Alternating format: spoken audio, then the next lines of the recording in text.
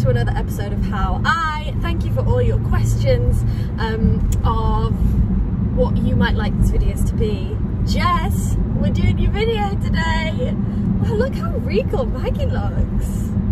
She's on her voyage. I'm just over it. Today's How I from Jess is how we met. Oh wow! Okay. I tricked you right thinking it was. Yeah, just I thought it was for just me. gonna. I thought it was just gonna be you. I was over here deeply, pensively looking out the questions. Focus here, everyone. His hands are on the wheel. He's focusing. We're ready to go. So. Oh my gosh! Safety first. They're on the wheel. A lot of they're people on the said wheel. that. You said safety first, and then took your hands off the wheel. What you like? It's a little inside joke. Jess, thank you so much for sure. Brilliant. Thank you so much for your question. Back to ones. I have my caffeine here. Ding, ding, ding, ding, ding, ding, ding, ding, ding. So Zachary Burr Abel, Yes. star of Easy Does. How did we meet?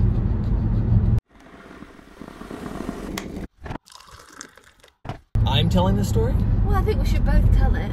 Oh, okay. Do you? Yeah, but I thought you were just, well, it was 2012. Can you believe it? 8 years ago. Over 8 years ago.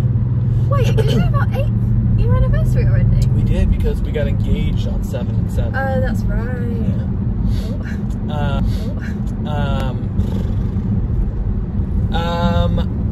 How did we meet? Well, we met. Do you want me to? Why don't you say your journey to doing how we met, and then I'll say mine quickly, and then. My journey to how we met? Yeah.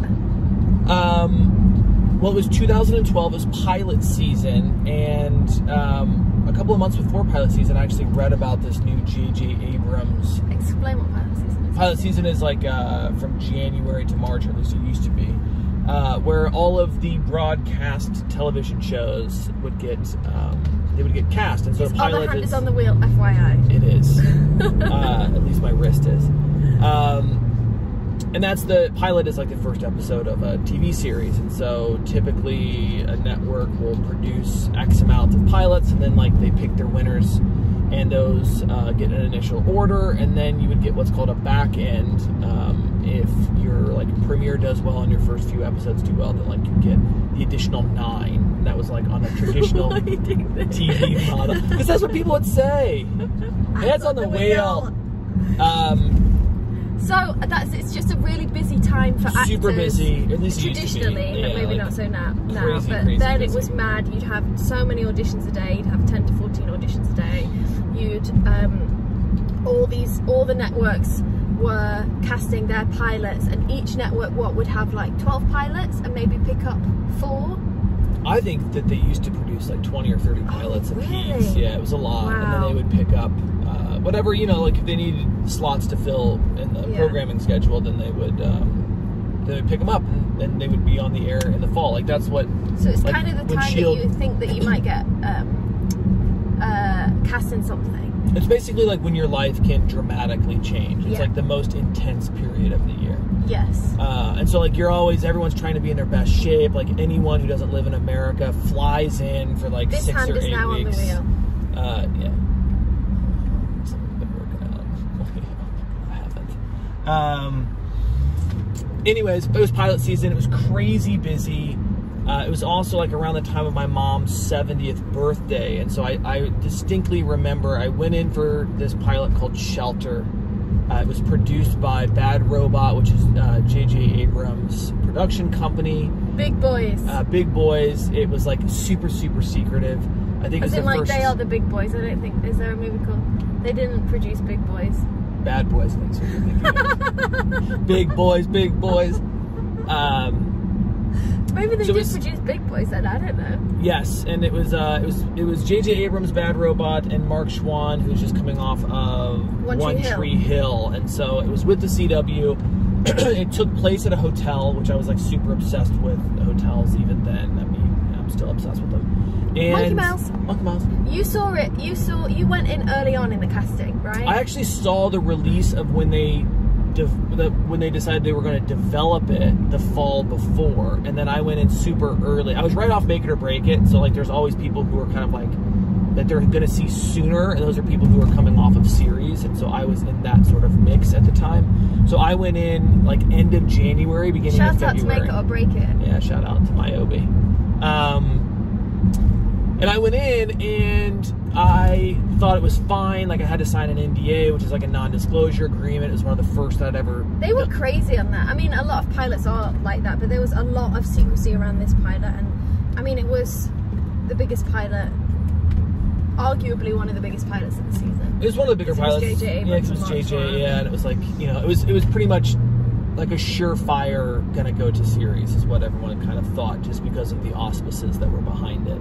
Auspices, word of the day. Boy, there you go. And I went in like late Jan, early Feb, and never heard a thing. Like we couldn't get any feedback. You felt like you did a great job as well, didn't you? I felt like I hit a home run. Like I felt like it was pretty good. And I thought I would at least go see producers because it was cast by Nancy Nayer, and it was just on tape. And at that time, I mean, that's 8 years ago, like, you typically would always go back for producers. Like, they wouldn't cast you just off tape. That was traditionally how it was done. It's a little different now. And then where did you go with your mom? So then my mom was in town. It was the end of pilot season. It was the end of pilot season. We went out, like, I heard that I was going to go back in. So on her birthday, I got an announcement, actually, an email sent to me that was like, hey, we haven't found the guy. We want to see you again. So I go back in. I end up getting... This was getting so close to the wire of when the pilot was due. I think you were, like, Lil was already cast. Well, you're just giving the game away. I know, I'm sorry. For goodness sakes. I think a lot of people know. But anyways, the story leading up to it... The story leading up to it was mid-March, and they still hadn't cast it. And like most productions during pilot season, it was due to start like the end of March, early April. So this was getting down to the wire, and they hadn't found their lead man. Yeah, the lead guy. And I go in. I remember like running into Scott Eastwood. Scott Eastwood is Clint Eastwood's son, and he was in the waiting room right ahead of me. And he goes in. He was in there for a really long time. And I was like, son of a gun, freaking, this is blah blah blah. He comes out. I go in and felt like I absolutely crushed it. And I remember getting a note. But was this when you had the call to come back from being away for your mom's birthday?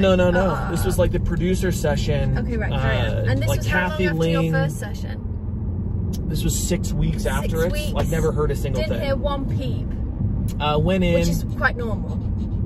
Yeah, but like in pilot season, it's like basically if you don't hear pretty immediate, then it's just not going to go your way. Like they're casting so quickly and you're moving through the system so fast that this was unusual, and I kind of knew that. So when I got it again, I was like, oh my gosh, like this is destiny, like it's going to happen. Went in, absolutely crushed it. And the one, I remember the note that I got was everyone is doing this, like there was a huge monologue, and they're like everyone's doing it. You're looking at the road, aren't you? Because we can't tell because of your sunglasses. Yeah, looking at the road. This is me looking at you. Why don't you take your sunnies off so people can see your eyes? Oh, because it's so bright. Too bright. I remember getting a note, and that note, I was like, oh, I know I hit it. Because they were like, you could actually take your time a little bit more with this one speech. And I was just kind of like, just mowing through it. And I knew on that note, and then I did it again, and I just felt this energy in the room, and I was like, I nailed it. I was like, I absolutely booked this thing. It's so good, that feeling, isn't it, when you go, yes, that was it, I hit it, and everybody feels it. Yeah. I go out, I leave, hey, thank you so much, everyone, thank you. Go outside, I'd been able to park. Oh, and the hand is on the wheel, FYI. Yeah. And Nancy Nayer's office, at least it used to be on Commodore Sloat. It's like one of the hardest places to park in all of Los Angeles. And I'd found a spot right out front that I was like, man, everything's working out. And what happens? I get outside, there's a parking ticket on my car, and I was like, son of a... And I actually said a bad word. And the window of the audition office like opens. They like pop their head out. And they're like, did you get a ticket? And I was like, oh, I'm so sorry about that. Like you don't remember me like that. Yeah, don't like remember this is the yeah, I did, yeah. And they're like, oh my gosh, we feel so bad for it. And they ran down. This has never happened. So they nice. Took the ticket and they paid for my parking ticket. Oh. Which, like, when is that ever? I was like, booked it. 100% booked it. I'm a movie star now. Yeah, 2 days later, not gonna go your way. They have their pick offers out. I was like, are you serious? Flash forward. And that's kind of it. Pilot season then is over. Yeah, it's like it's done. Like, there aren't any more roles for me. So, 2 weeks. You kind of think back then you were like, okay, I might not work for the rest of the year now. Because so much is cast in pilot season that the odds of you booking outside of pilot season are pretty low. Certainly a role of like that magnitude is going to occupy 10 months of your year. Chances, and like maybe you do some guest stars or recurs or an off chance of it, whatever. But like that something kind of life changing. 2 weeks later, my mom and dad and my cousin were still in town, except they had gone to Palm Springs. They're like, yo, just come out, like relax a little bit, and they were at a timeshare. So I go out there, and how far away is Palm Springs? You know, like 2 hours, like 2.5 hours. It's not that far. Drive, yeah. So we're on the 10 driving back, and I remember, like, I was in the car with my mom talking with her.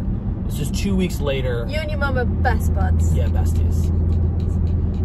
Get a phone call. Well, I end up like finding my phone like in traffic, and we've been driving for like an hour, and I look down, I have like all of these missed calls from my agent and manager, and I was like, what is this? And like I look at, I put the voicemail on that they left, and it's like, Zach, you're testing for shelter. It's come back around. What time is this? It's just like 9 in the morning or something. We were driving, and like they were driving straight to the airport to fly home, and I was just driving back to LA. And my mom's in the car with me, and I was like, oh my God, like I can't believe it. Like, this is crazy. Yeah, they're like, you're testing today, where are you? We're trying to get a hold of you. And I get back, they're like, I was like, well, I'm on, I call them back, I'm on the road back from Palm Springs. I probably won't be there for like 2 hours. Like, when's the test? They're like, it's supposed to be at noon. I was like, are you serious? Like, how's this happening right now? At noon. At noon. I was like, I was gonna basically and you were in Palm drive. Springs at 9 a.m. Yeah, it's in like shorts and a t-shirt, like driving. I was like, well, I guess I have to go back home and change. You're probably eating cake all weekend and drinking beer because you're like, well, pilot season's done. Pilot season's over. Yeah. I'd actually been working on my flop shot and my bunker work on one of the golf courses nearby. But sure. Had my farmer's tan going. Anyways.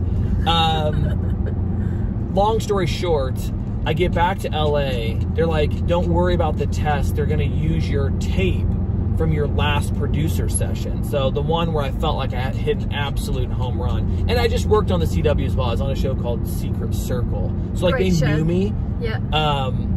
Anyways, they're like, we're going to tell you tonight, the test deal is out. The contract is through.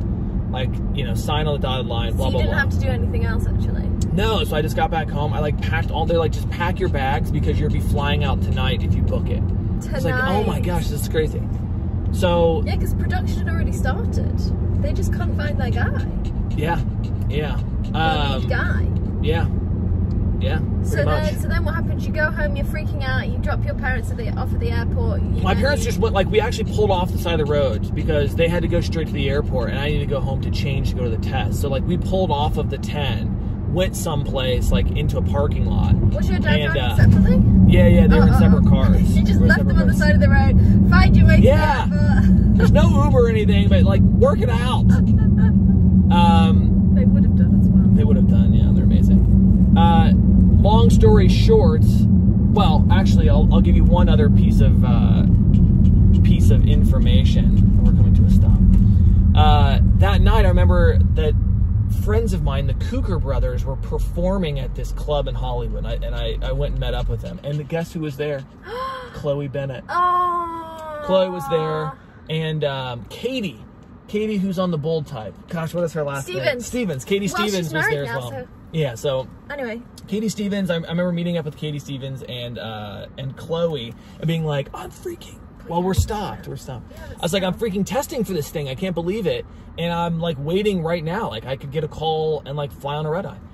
Call doesn't come. That's so fun. I bet you Chloe remembers that conversation. Oh, 100%. Yeah. She remembers everything. Next day, I go home, never get a call. Next day I wake up, and I was like, well, I didn't get it. Hands on the wheel, even if we're standing still. Okay. That's not nice. Long story short, I end up booking shelter. They popped me on a flight that had to go through San Francisco. I heard, so you get the call when? The next morning. It was like afternoon. Oh, I wake so up, I call my agent, my manager. So all the time like, you're what's thinking going on? it's not ringing, the phone's not ringing. I was like, yeah, I tested for it. They told me I was testing against one other person, and they were putting an offer out again to another person while they had me in a test deal. So like, this is how it typically goes. It's like, you never know, like, if you're the first choice, second choice, like whatever. I ended up booking it that afternoon, go to the airport, my flight gets delayed, and they were flying me through San Francisco. And I get to San Francisco after my red eye had departed. So I had to spend the night in San Francisco, then fly straight to Charlotte the next day with all of my stuff. I remember going to the stages and going to do the hair and makeup test, and who's there? You went straight from the aeroplane to the hair and makeup test? Yeah, straight to, they had to do, because I was a baseball player, so I had to do like baseball training, which I didn't really need to do. Like all my fittings. And I was like, so when is this happening? Because this was, I think, Saturday. I arrived on Saturday, and they're like, we start shooting tomorrow. I was like, what? What? And so that was April 1st was the day that we met in the hair and makeup trailer. Yeah. And then we shot the pilot for 5 days. Yeah. Did you fancy me? I mean, I was so focused. I was like, oh, who's this? You know, and I'd seen the press announcement because you were the only person cast in the show for quite a while. And I was like, oh my gosh, who's this? You know, Fox. So we met that first day in the hair and makeup trailer. You came in, Zach was number 1, I was number 3, so he was like the lead, and you were very good introducing yourself to everybody. And then we just kind of clicked and had this really nice kind of banter back and forth. And then you know, we were chatting throughout the pilot and all that stuff, and kind of that was just such we really bonded very quickly. Yeah. But the other funny thing is that you weren't British. No. So I'll tell my story very quickly to book it because we're at 17 minutes. Yeah, I really went too long. No, you didn't. That was really interesting. So I've said a little bit about how I became an actor, and I think the reason I had this fire in my belly to get to LA, which was fairly random from where I was at the time, to think, oh my gosh, for some reason I need to be in LA. I believe it's so that I could meet Zachary Burr Abel, the love of my life, along with Maggie, obviously, and some really great friends and family and everything. But you know, I'd say my life partner. I think that was the reason. 8 years, I know, who knew, huh? Anyway, so that video is on there, which I think all of that was basically propelled so that I could book this pilot. It was my pilot season. I'd never really auditioned that much before in England, and then you come to LA and pilot season is just absolutely, it's crazy, it's manic. It's manic. Yeah. It's brilliant because as an actor, all you really want is the opportunity to get in that room and show what you can do in front of the people that make the decisions. So to be able to get auditions as an actor is amazing, and I was just learning so much. I had my little spreadsheet, I'd Virgo'd out all my auditions. When you have so many, and you booked so quickly, like she booked. Well, I first tested for a Fox pilot comedy that was so funny. So crazy. That was nuts. That was like the whole traditional way of going to having all the different rounds and going in front of the studio and being in front of all these like huge executives and super scary. That was Steve Levitan from Modern Family. From Modern Family, yeah. Wow. I didn't know that. He was super nice and just really lovely and kind, and came out and spoke to us before. And I was testing opposite people that had done just so much, and I was an absolute unknown. And he was just so lovely to me. Which is often a big advantage. Big advantage because you can kind of say, oh, I'm huge in England, you just don't know me, when really I haven't done anything. Anyway, didn't get that. Thought, well, you know, never. I was kind of crushed to not get that because it was such a cool pilot, and you know, it was booking a job. Anyway, so then later on, going for Nancy Nair for Shelter, I went in for a different role. I went in for Hannah's role to start with, and then I think I read for Grace, who was my character's name. Then I went in for that on a Friday, fairly early on. I think this was like March. No, you were cast, I think, in February. No, March. I think the cast. I think maybe I started auditioning in February, but by the time I got the notice, it was Someone March. Google Elizabeth No, I think Elizabeth because Henstridge shelter. We've had this before. casting. I think it's anyway. Whatever. February, March 2012. I went in on a Friday. Read in front of Mark Schwann. It wasn't like anything big. It was just in the office. It wasn't. It was a producer session basically. It wasn't like the traditional test. Yeah, that's where mine was. Too. Yeah. But usually you go to like the studio execs, and there's so many different. I think because of the people behind it, they could just make the decision. Basically, it was the same way for Shield. I didn't go to. Well, that's I think typically now how they do it. Well, the last test I had to go into. But I think if you have a certain name behind it, like Mark Schwann or J.J. Abrams, they can just sort of make the decision in the room. Anyway, so I went in on Friday. We didn't hear anything, and then I called my reps. No, was it Thursday or Friday? Anyway, we didn't hear anything, and then I heard that they really liked me and that I was kind of in the mix for it. And then a couple of days later, they called in, and Nancy was like, "Oh, she booked it. We just forgot to tell you." Anyway, so then I booked it, and then I think maybe 5 days later, I flew out to North Carolina to Charlotte, which is where we shot it. And I was there for a week before, I want to say, having costume fittings, meeting everybody. We had the table read, and we still didn't have Mitch. Right? Yeah. We still didn't have our number one, and nobody really knew what was happening, and you didn't really ask many questions. I was American in the pilot, and so there was me that was British, there was Hannah New, who's British, there was Ika, who's Australian, so there was like international cast, and we were all playing American, so they wanted us to speak in an American accent. So as soon as we kind of went into any of the offices or touched down in North Carolina, they kind of asked us, please stay in your American accent so that it doesn't start to meld, because when you're doing the pilot, even when you're not shooting, even when we're not shooting, because you only have one shot to make this the best pilot could be, basically, and so they just wanted everybody to have as good an accent as possible. So we do the table read, still no number one. Yeah, it's so crazy. It's like to not even do all our fittings, we do all our stuff, and then it's the first day of shooting, and nobody knew of who our number one was, who the leader of our show was. Anyway, so first day in the hair and makeup trailer, I was absolutely cacking my pants, and in walks, and it was like, oh my god, is he cast? He's not cast. He said, yes, he landed last night. I heard he landed. You said, like, who is it? Do you know who it is? Hadn't been any announcements yet, and then in walks this angel.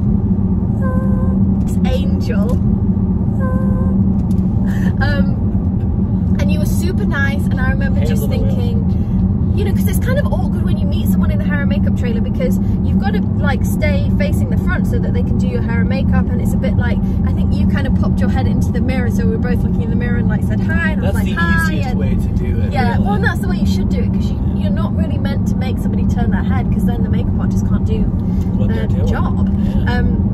And then we had a scene. We should try and find this scene and see if we can just put it out there. Probably not allowed. Anyway. What do you mean, the scene? The scene that we had our first scene together, and my stomach just dropped, and I was like, oh my god, was this in the